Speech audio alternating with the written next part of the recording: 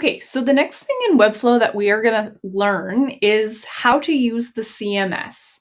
So our CMS is short for Content Management System. And so it's basically just a database of information that's stored kind of behind the scenes that will kind of autofill that content that you're putting in the database. You can autofill it in somewhere using HTML. That sounds a lot more confusing than it actually is. So I'm going to just show you really quickly how we can start building out our CMS. So the first thing you're going to do is open the CMS tab. So you'll see it looks like 3 different disks stacked on top of each other. That's kind of a general symbol for database. So we're going to open that. Yours will probably be empty. So all you have to do is click this Create New Collection button at the top. And then it's going to show you this full screen of stuff that looks a little bit confusing at first. So what we're going to do here is basically just create a collection. And in the case of both clients for your assignment, whether it's basically either for each client, it's going to be a listing item. So if you think about our listings for our Glamp ground, if we look here, we have all of this information on all 3 listings, and they're all kind of the same information. They're going to all be unique depending on, if it's listing 1, listing 2, listing 3, but they're all going to have a section for price, for name, for type, description, and so on. So rather than us having to create a listing and, design it, design the whole thing and then duplicate it 2 more times and then, copy paste listing 2's description and, all that. If down the road I have, say, like 300 listings and I want to make an edit to one of these pages, or I want to maybe add something additional, if I, maybe in 5 years we have a new kind of, I don't know, a topic that has to do with the technology of your home or something like that. I'm not going to want to have to go through into 300 different listings and update each of those listings for, what kind of technology is running the home or whatever. So this is why we're going to use our CMS. So it's going to be an easy way to just store our content, and then it's going to kind of auto put this content where we tell it to go using HTML. So let's go back to our new collection. So I'm going to call this my glamping listings. Okay, so all it's going to ask for at the very beginning. So I can start by using a template, and they do have a listings tab here that we could use. But let's just not use it just for now, just to show you kind of how it's going through kind of by building it by hand. So we have to give it a collection name. So that's basically just what it's going to show here in this left-hand column. The collection URL, so that's really, you can see it here. It's really just giving it this slug here. Okay. Now down here, we have our collection fields.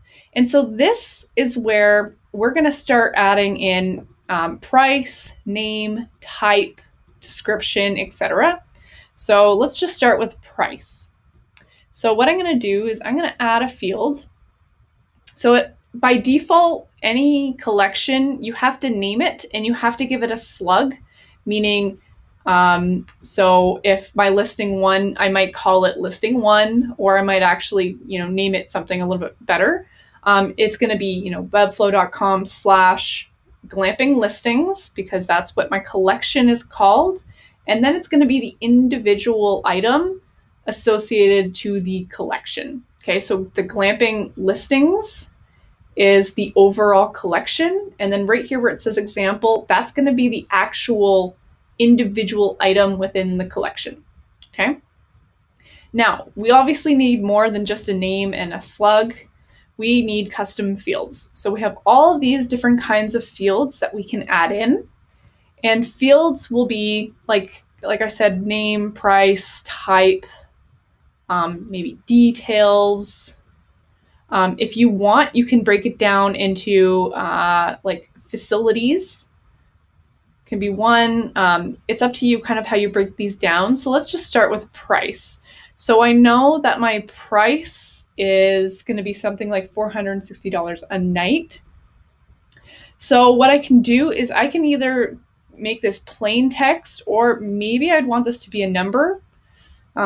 It's up to you. In this case, I might do a number just so I can show you something once we start building the pages. So I'm going to label this as price. So you can see in the right-hand column, it's actually giving me a preview of what the form is going to kind of look like. So once we fill this out, this is the form that we're going to fill in, and that's where your database is being created. Okay, so you're going to have the same form created for each individual listing. So, for listing 1, we're going to have to give the price. For listing 2, we're going to have to give the price, etc. So price, you can put some help text here if you want. So here, example, that's what it will look like. So this is really only helpful if your label maybe doesn't really make sense, and down the road, if you or your client, like if you want to kind of just give them some help text, you can put it in there. You can give a minimum max number. We don't need that. We're just going to do any format. You can allow negative numbers, or these should be required. I'm going to just check that off. Again, this is just for using the editor mode of Webflow, which we will be getting into, I think, next week. So that's really if you were building this for a client, the client can go, rather than going into the designer view that we have been designing in, they actually have their own front end that's called the editor mode, where they can actually just create all of their own listings very quickly, just on their own without being in the back end here. So, okay, now I have my price. I'm going to save my field. Now my next one is name. So I'm going to add another field. This is probably just plain text. Okay, it's just going to be a name. So I'll just call it name of, actually, you know what? I don't even need name because it already starts with name at the top. So again, it's up to you. So if you don't add it, then your name here will have to be this. So this is also going to be your slug. So it would be, website.com/glamping listings / and then it would be unique and secluded dome retreat surrounded by mountains. You can shorten that if you want, but I don't think it really matters in this case. So now we have type. So let's call it type, because I decided I'm not going to do name because I already have it here. So actually cancel. I'm going to discard. So type, I think we have like dome, caravan. So in that case, let me see, what else can we do? Again, this could be plain text. You can go through all of these and kind of decide which one you want to use. Don't worry about the reference and multi-reference. These are a little bit more complicated. This is if you have a blog and you have, say you have, 5 writers for your blog. If you want to have a page that just lists out all of your authors, that's kind of referencing to your blog collection. So it's like a mini collection within a collection. So you're not going to have to worry about these two, at least. The other ones, you can add whatever you want. In this case, let's just do type. Okay, so kind of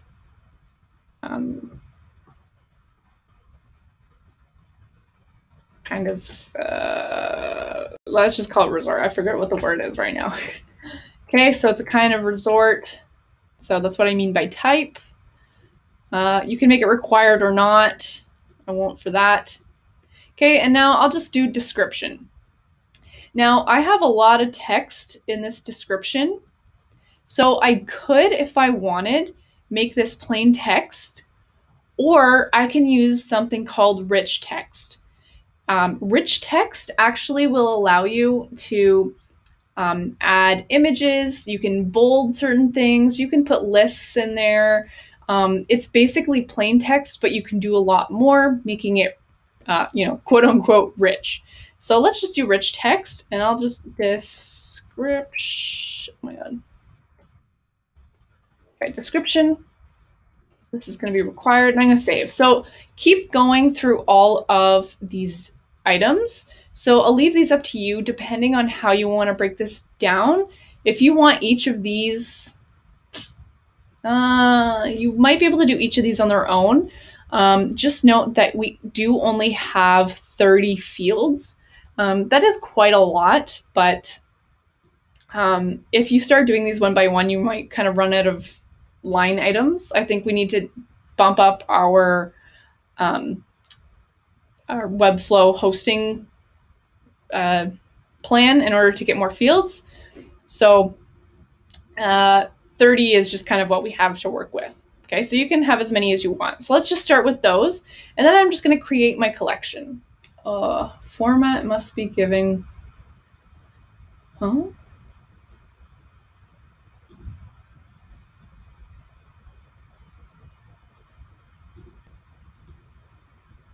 Okay, apparently I have to give a format integer for my price. Okay, so I'm going to save and then create. So after I've created, it's just going to look like this. And one of the cool things that Webflow does is that it allows you to create dummy text. So, if you're waiting for a client to give you a bunch of blog posts, but you don't want to have to wait for them to give you the post to start designing, you can just add dummy items in here. And you know what? I'm going to actually do that right now just because I don't want to have to write through all of these individually. So you can see it's just kind of lorem ipsum. It has generated 5 different dummy tags for me, or listings, I guess. So here I have my name, which I can come here. I will copy. Okay, and I'm going to put it in there as well. Price $4.60. In this case, don't worry right now about where it says the $ and then /night, because I'll show you what we can do there. Okay, so type, I'll just write dome, and then here I'll leave it kind of as is. But you can see if I do a paragraph, if I hit enter, I have this little plus symbol where I can add images, I can add a video, I can add code, I can add any multimedia like a map. I can add lists, unordered and ordered lists. So again, this gives you just a lot of different variety. You can highlight and make certain things in H1, in H2, block quote, you can italicize and bold things, you can make things links, all that kind of stuff. So once you're done with that, you can click save. So now this one has been edited, and these just say staged for publish, meaning you can work on blog posts and things like that, and they're not going to go live until you actually publish them.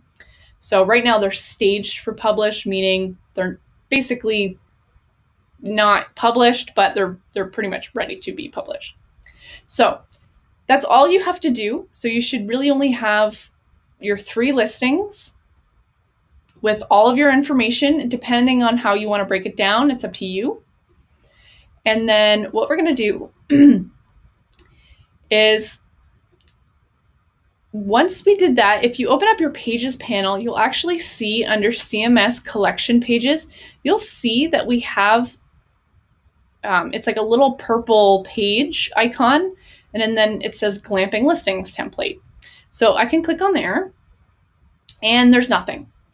And they do that on purpose. So now this is our template page for our details, our listings detail page. Okay, so this is going to be all the details that we need. So I'm on this page. So you'll notice it's not even in here. It's on its own. Now, if I want to add, say I'm going to add a hero banner at the top.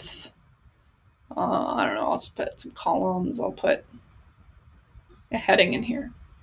Okay, so when I start feeding in elements that involve anything that can be changed, like text or photos or anything like that, it's going to give me this little purple box here where you can check it. And it's basically asking, like, do you want to grab this text? So this heading that you just put in, do you want to link that to some kind of database that you've put inside of the CMS? So in this case, we do. I want this to be the name of the glamp ground. So if I open this field, it's going to basically, okay. Sorry, I paused my recording and somebody came to the door. So where was I? Okay, so basically this purple thing here, it knows that this is text. And so it's going to ask you, what text do you want to grab from the database? So in this case, the text that I have is name, price, type, and then these three at the bottom were kind of automatically in there. So the date that it was created on, published on, updated on, you might want that in your page. This is kind of more for blogs. So, when your blog was published, when it's updated, etc. So in this case, I'm just going to click name. Okay. So I can see that this is now updated with my name. Now, if I click up here, so it says here that I'm on my glamping listings page, my template page, and then I'm specifically on this item. Now, if I want to go through and check that they're all up to date, I can do so. So now you can see that all 5 of these items that I've put text in, it knows that this H1 that I have put right up here is going to take the name from every item within my CMS. Okay, so another example, if I want to put my, let's see, my price. I'll put my price underneath, if I can. What is happening here? Okay, so I'm going to add some text underneath, and I want this to be my price. So again, I'm going to get my text from my listings, and I'm going to click price. Okay, so in this case, I actually want it to say a dollar amount. So I could have made this, rather than a number, I could have made this into just text, and I could have written, a dollar symbol, $400 or $3,600 per night. Or what I can do is from here, I can actually still style everything. So maybe I want my price to be larger, maybe make it 18, and maybe I'll just make it red just to stand out. Okay, so again, class systems work the same here. So maybe I'll be naming this like price number or something like that. Let's make this big. So now this is probably a bad example, but this is just to show you what you can do as well. If I'm going to add, I'm going to duplicate. So I copy pasted here. I want this to be my number symbol. So I'm going to basically uncheck this get text from. Okay, so now this text is just a very simple blank text. It's not associated to anything within my database. And I'm just going to do my symbol of the dollar amount. And then I'm going to also go here / per month. Okay, this is really ugly, but this I know is going to change, it's going to stay the same for every single listing. So again, if I click through, you'll see that I have my $, I have my price number, which you'll see is associated to the listings within the CMS.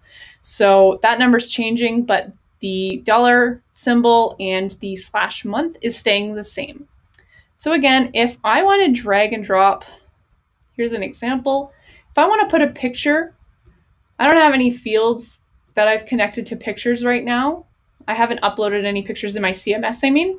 So if I just choose an image and I put it in there, and then I go to my other ones, that exact same image is going to be on every single page because that's what it thinks I want it to do. But if I want this image to be related to this individual listing, then what I have to do is I have to go back into my glamping collection. I'll click on this little gear icon, and then I want to add a field. And here I can add multi-image. So if I want to add a gallery or a slider or something like that, in this case, I just want to add an image, and maybe call it house main image, or hero banner house image, something like that. And then here is where, whoops, I'm going to save, and then I'm going to save my collection. So now I can go back in and I'm going to pop a picture in. Okay, wait for that to upload, and now I'll save. Do the same thing here. Okay, save. Now when I go back, I'm going to tell this now to get my image from this house main image. And now you might be like, what the hell is happening? But this specific listing, I didn't add any images within the CMS. So basically it's saying there's nothing in the database for me to find. And then the other ones that I did add a picture to, I think would be this one. So this picture is from the CMS, etc. So you kind of have to break down these pages into what content is going to be changing from each individual listing and what elements are going to be the same. So if I decide that I want maybe I just want like a random blue line here or something for some reason, and I know I want that on every single one, I'm just going to put it in, and it's not related to anything in the CMS, so it's basically just duplicating itself. If I want this to be a different color, I can actually do that, I believe. If I click, yeah, so again, if you click on the gear icon up here in the top right-hand corner, there are other dynamic style settings. So if I want each of my 3 listings to all 3 have this line underneath, but I actually want them to all be a different color, again, I can go back into my CMS and I can add a field for color. And let's just call this color. I'll save it and then save my collection. So if I go into here, I can choose my color. Maybe I want this one to be blue. I want this one. What's another one with an image? I want this one to be red. Actually, I'll just do it here too. And I want this one to be this green. Okay, so now when I go back, I can tell this div block, I can tell it to get the background color from my color field. Okay, so now if I go through, these will all be different based off of what I've given it within the CMS. If I didn't give it a specific code, it's going to just kind of go to the default, which here I've made it blue. Okay, so if the only ones that are changing are the ones that I specifically told to change within the CMS. Okay, so again, keep in mind things that you want to repeat throughout all 3 listings, and anything that's specific to an individual listing will be inside of your CMS. Start small, start kind of how I'm doing it. Just start thinking about, go back to your wireframes and see how you're laying this out and start labeling your items. So here I might, look and be like, okay, I know I need my name. I want my name up here. I want my price item. I want, my pictures and things like that. Rather than another thing too that you can do with this is maybe I can write description, and this is going to be my header, and then I can put, my paragraph or my rich text, which I will show you what that means. I'm going to get my text from description. Oops. Okay, so again, this, because I haven't told it to link to anything in the CMS or the database, this is going to be the exact same on each page. Okay, so that'll be really good for titles, anything. If you want, a button at the bottom, I don't know, a form, something like that, you can do it within that. Your titles, anything, again, that's going to kind of be the same thing throughout. You can just kind of put it in there and don't connect it to anything. Don't go into your CMS and make an item that's called Title 1, Title 2, Title 3, or whatever, if they're going to all be the same. That's just too much extra work. So here this is all rich text. That's something else that we can style in our style guide, which for some reason I'm just realizing they didn't add in your style guide. So if you want to just drag and drop your rich text, you can edit what your rich text will look like here. Oh, I guess not. No. So this actually is just a kind of a grouping of individual elements. I apologize. So, it's taking your H2, which I have here, my paragraph, which is taking from here, my H4, okay, and so on. So ignore that. Okay, so that is how you do a CMS. I apologize, this is a long video, and I'm gonna make one more to show you how to do a CMS. What's it called? So this is a collection page, what we just did. We also have something here called a collection list, which I will go over in the next video.